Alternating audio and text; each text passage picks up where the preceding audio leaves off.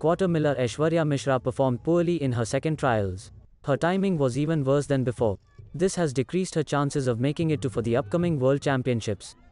Aishwarya clocked 53.80 seconds in the 400 meters race while running with those on trial for the World Under-20 Championships. She had clocked 53.15 seconds in the first trial in Thiruvananthapuram.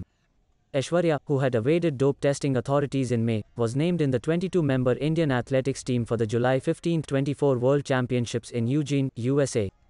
But it was subject to clocking close to 52 seconds in the 400 meters selection trial to be able to participate in the world meet. She had clocked 51.18 seconds during the Federation Cup in April, on the basis of which she had qualified for World Championships. The automatic qualification time for the World Championships is 51.35 seconds.